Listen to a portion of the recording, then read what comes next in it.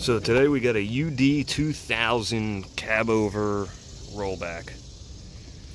Complaint of no crank, no start. Nothing. Now I don't know if you can hear it. We do have a relay clicking over there, and we do. We'll key off for a second. Key on. We get all our telltale lights, so that's good. So I wanted to make it as easy on myself as possible. We pulled a schematic and went through. So we got our main power feed coming up into our fusible link block. And then we got those two feeds power out to everything else, basically. Stay in place here. So that's the box right down here. So we got a 50 ampere that comes all the way up, feeds our ignition relay, common, which then goes out to our ECM, our daytime running lights, automatic transmission module, air dryer meter, PTO, all that's functional. Starter relay is where it branches off to as well. So right there, we follow that down, comes up into our ignition switch, and we send power out. So from there, goes through our park neutral, down to the relay coil, and then also feeds out to the engine ECU and the DRL's separate secondary circuit. So, because this thing broke down at the gas station actually, I had already confirmed that I've got no power coming to the starter solenoid right here. So we had a question here. We were confident that we had power at least up to here, and so it came to be a matter of checking out our output here, our park neutral switch, down to our relay.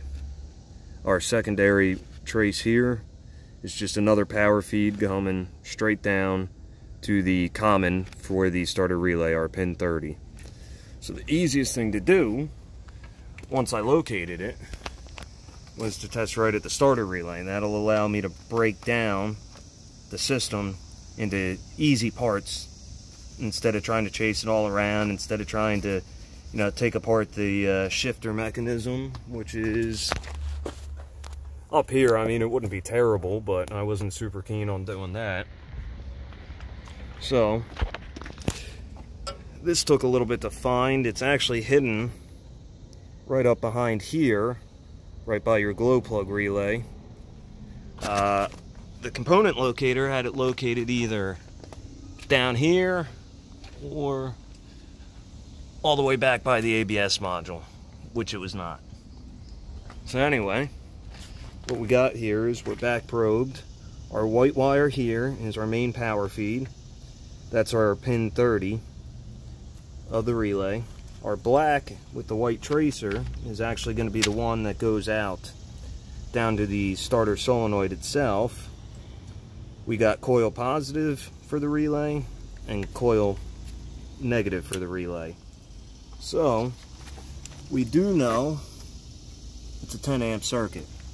So I've got a 4.5 amp test light here hooked up to ground, and we're going to check our pins. Let's get this out of the way and see if I can set you guys up here. Let's see what we can do. Oop, lost you for a second.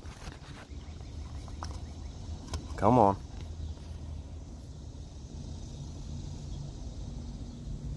Alright, so we're going to try our relay coil positive first.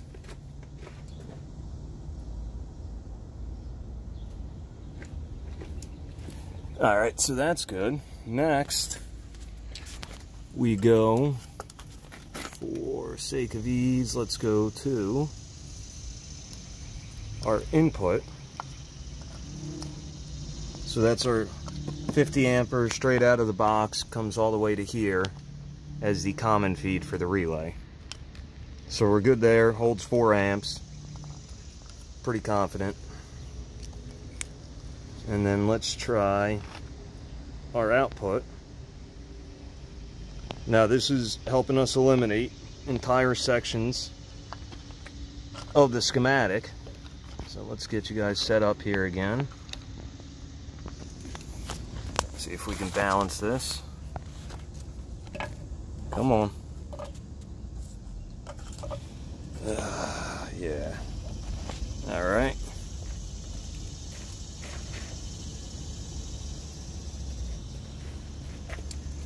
And we have no output. So, looking at the schematic, we know that this is a constant ground, this is a constant power. We confirmed our power. We did not confirm our ground on the relay yet, so we do have switch power. We've got power here. Last thing we have is our ground side. Now, once again, this is a, give me a second here, bear with me, 10 amp circuit, so I can feel pretty confident about taking my test light to ground. No good. We got nothing. So, what do? We're gonna go from our ground here. I've got the jumper wire hooked up to ground. And we're gonna feed that straight in, or attempt to. There we go. And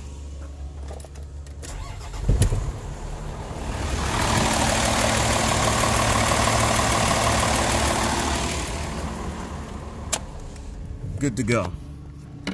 So once again, what we did was we took what we already knew, what had to be working because of other components of the vehicle, narrowed it down to the easiest place to split the rest of the system was down at the starter relay. We confirmed our terminal 30, our power feed, common was good.